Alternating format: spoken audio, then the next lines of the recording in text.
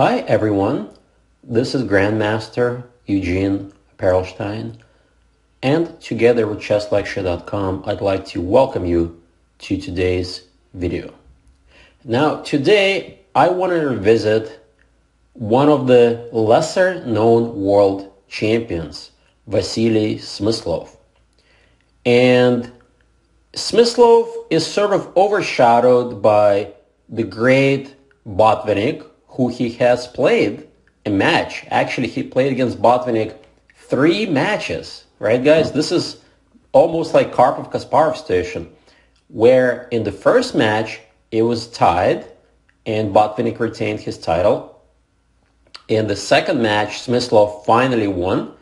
And in the third match, Bartholomew made a comeback and beat Smyslov. So that was an epic fight. And the other player that he is overshadowed is the world champion that came after him, Mikhail Tal, who is extremely famous for his attack in chess. Yet, as you guys will see in this game, Smyslov is just as talented in attack as Tal.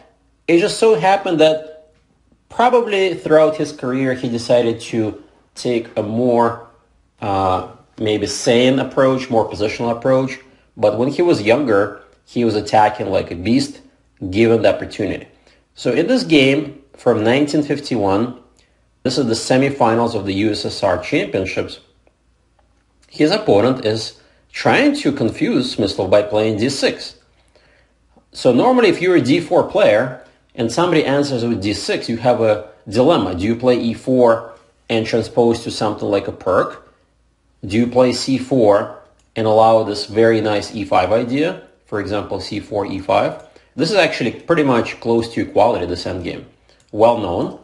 Or do you play knight f3, which allows possible bishop g4 ideas in the future? So this is what Smyslov was debating, and his attitude for this game: I will take the center and I will go for the kill. So e4.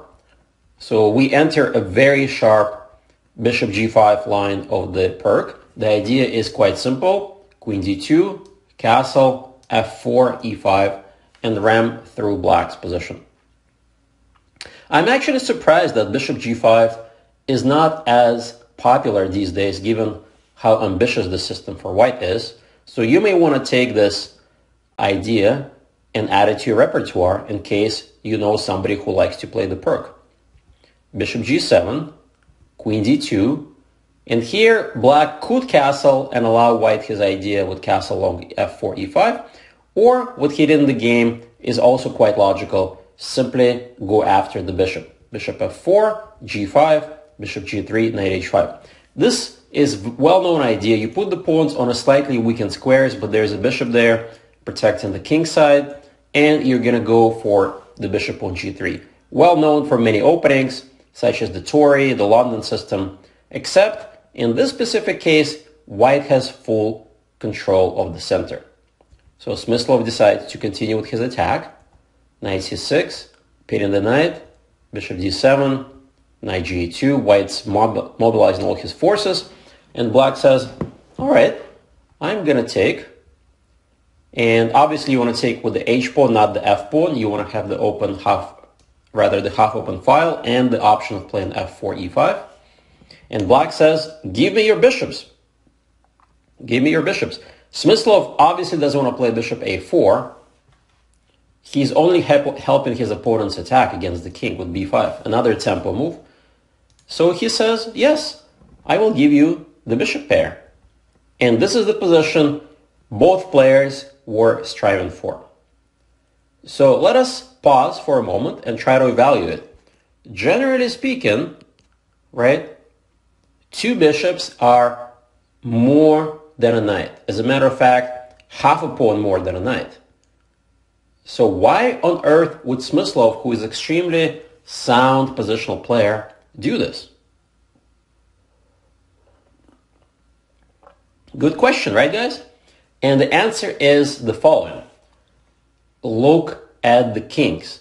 White's king is safely tucked away. The rooks are connected. Black is 2 moves from castling queenside. He probably doesn't want to castle kingside with the H file like this. He needs two moves. Well, 1, 2, but that's not even enough. He may probably want to play e6, queen e7, and then castle, because with the queen on d7, moves like d5 make that bishop quite uncomfortable. So that tells us a pretty simple answer. We have to go for the kill as white. There is no need to waste tempi like king b1 or a3 or rook, bringing the rook in. All of these moves are too slow, guys.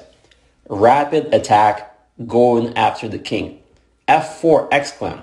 And Smyslov, who is pretty much grew up in the Soviet Union, coached by, top Russian back then masters, he understood initiative above all when you have a big edge in development.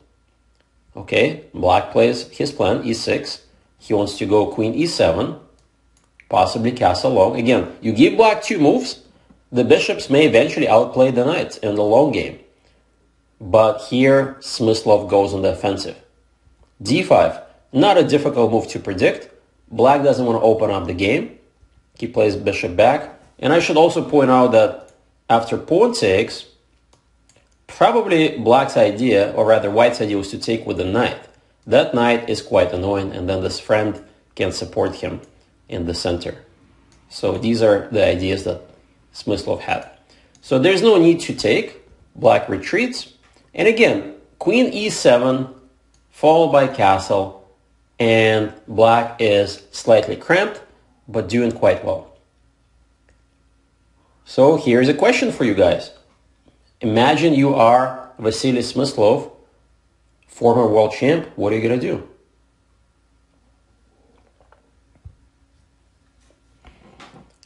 Well, if you said blow open the opponent king, you're on the right track. How we're going to do that? Slightly difficult. We have so many options. Well, we can kind of rule out f5 because you're not really going to do much. He can lock things up if he wants to, right? You can take, you can play e5, and Smyslov decides to take first. Pawn takes, and now I really love his next move. So if you thought about taking, and doing the next move, you definitely are a strong attacking player. And here Smyslov takes a page from Mikhail Tal's book and says, material, who cares? Irrelevant. e5 exclam. Notice what he's doing. He's blowing open the entire board. Black says, okay, prove it. Prove it to me that you can do this. I should also point out that d5, which is a natural way to try to lock up the game, runs into very serious pawn sack, another pawn sack, f5. And after bishop takes e5, knight d4. And with the rook coming in, either rook, this king is pretty much dead in the middle of the board. So black didn't want to do that for obvious reasons. So he says, I'm just going to take. And now here comes the critical idea. White doesn't want to take back on e5. He goes after the weakened king with a quiet move, queen d3. And the devastating check cannot easily be stopped. Notice the king can't come in because the bishop is hit, and the queen can't come in. Again, the bishop is hit. So queen e7 is the defensive try. Now check. Again, you can't block with the queen because I can trade and take the bishop. And black simply plays king d8. King f8 walking into the f file from the h1 rook is suicidal. So he's hoping to play king here, bishop here or there, and maybe do what is called castle by hand or manual castle. Just get the king into safety. Once again, guys, time matters. Time matters, and it's not obvious how to get your pieces in the game.